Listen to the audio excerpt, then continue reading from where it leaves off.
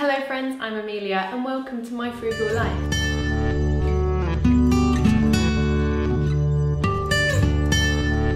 Today is a very dark and dreary day, so the lighting is not going to be great, unfortunately. There's also like a dripping sound in my house and I don't know where it's coming from, which is slightly worrying.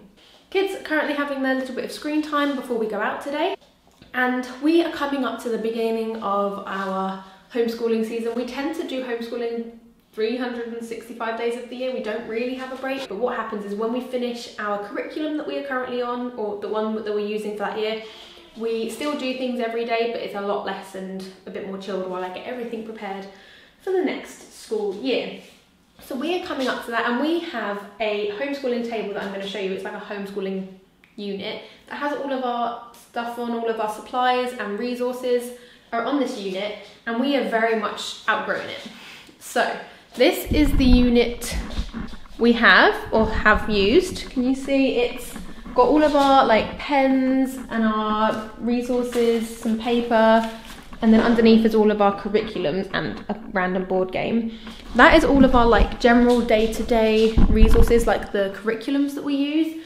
That does not include all of our homeschooling games and a lot of other products that we use within our homeschooling. Now that we've been homeschooling for a few years, I'm understanding what I need, I'm understanding what works well for us, and I'm figuring out the type of homeschooling that we are now, or home educating, because we're in the UK, it should be home educating.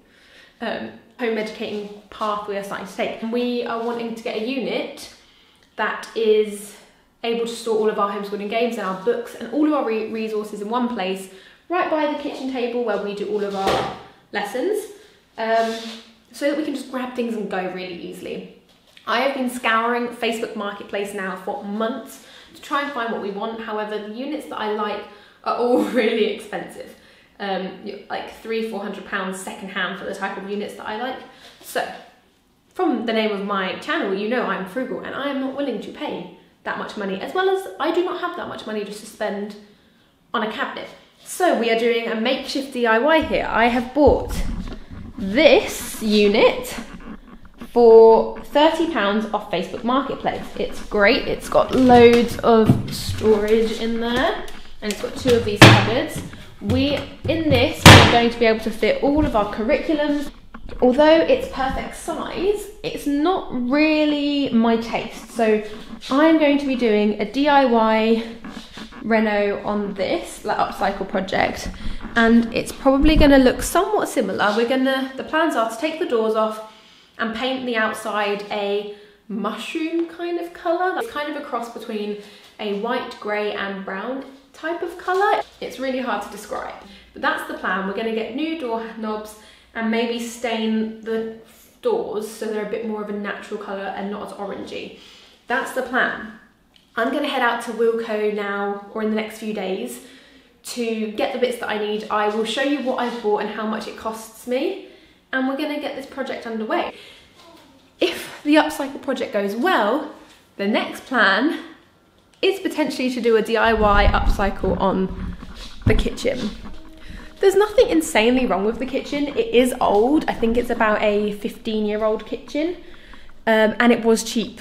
When we moved in, it was in really good condition, but it's just old and dated, and we have a family that use our kitchen a lot because we cook everything from scratch, and we're cooking all the time. So if it goes well on the DIY unit, we are going to hopefully try and DIY this kitchen and put like new wrap countertops on, paint the kitchen cupboards and get matching to the unit and get matching handles.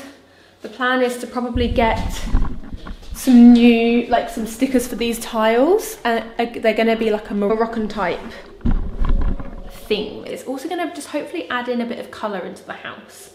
So we're only going to do this if this upcycle project goes well. I am not a natural with DIYs. I'm not very patient.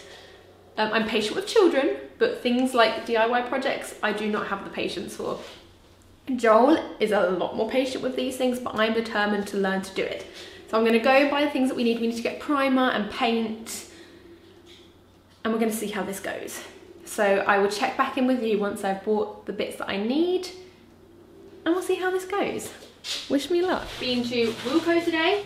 We've gotten the things that we need to for the unit upcycle project. I don't think I've got everything I need because I'm gonna wait and do the majority and see what the doors look like compared to that first, and that will make me decide what colour I'm gonna do for the rest of it. So, I'm making my pie now.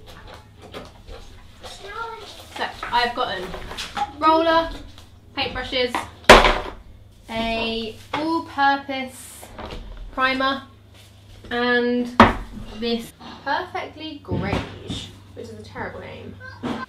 I'm going to set you up. I'm going to start cleaning the unit and then hopefully put a layer of primer on, and we'll see how we go. The playroom is a mess, but this is the most open place I can do this because the doors and the windows can be opened. I've taken off all the doors and I'm going to plonk them on here for now. And then we're going to get cracking cleaning and priming the first layer. Then tomorrow we're going to probably put another layer of primer on and then we'll start on the actual colour. So let's give this a good old clean.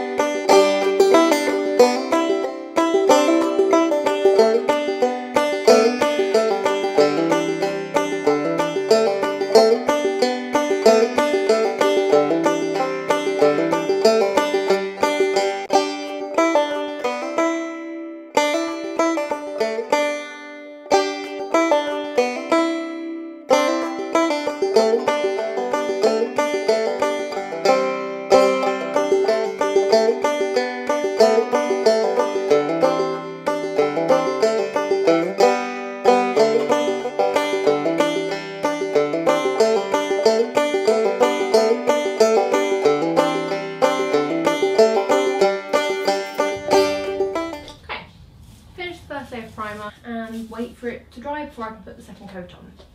It's the next day. I have just woken up, as you can tell by all of this.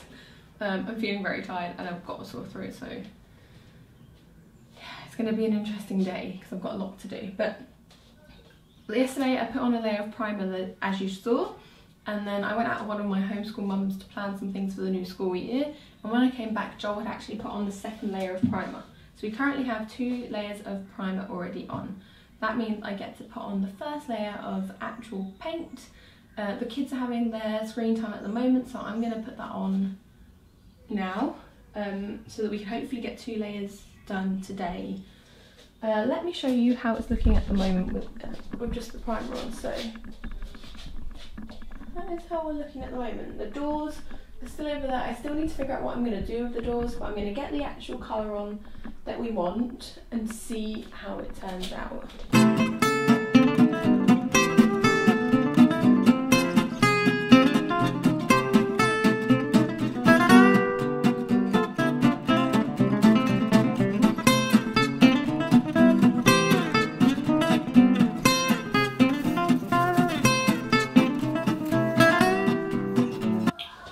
That's layer 1.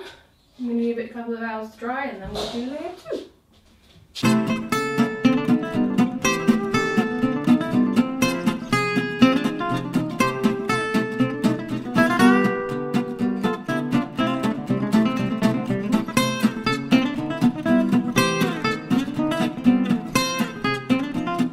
It has been a crazy day in the end. I was filming putting the doors on, and then we realised the doors just didn't look quite right. They had like an orangey colour that we weren't a fan of. So we ended up going to the shop and getting some, it's called stain? Some wood stain. I've kind of tried to resurrect it and we think it's looking okay. Joel's currently putting on the doors now. We also returned the handles I originally bought and swapped them out for these cute pineapple handles. So we're now putting the doors on, putting the pineapple handles on, and we're going to see what it looks like, and I'll show you at the end, and I'll figure out how much we spent on everything.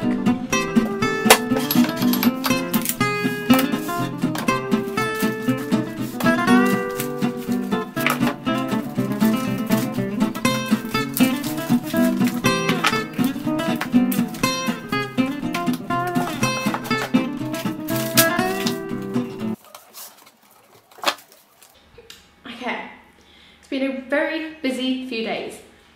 So I bought the unit, I think, on the Monday. Yeah, I bought the unit on a Monday. Bought all the paints on the Friday. It's now the Sunday. So yesterday you saw me put the layer of paint on the unit, and then I ended up having a bit of a stressful rest of the day because when we put the cupboards back on, they just didn't look right. So I ended up going with Joel to B&Q and we got some stain for the doors to try and make the doors look just a bit better, and we also got some door handles. So we have now completed the unit. It unfortunately doesn't look as good as what I was imagining in my head. I still feel like it looks way better, and we've still saved money compared to if we had bought something that we originally wanted to get.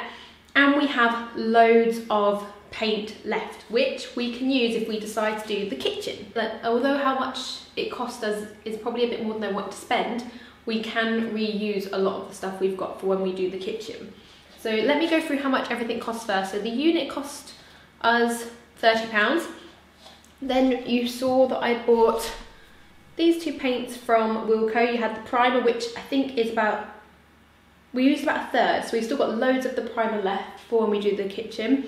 And we bought this paint, which I've realised is probably the wrong paint. I didn't want, is that focusing?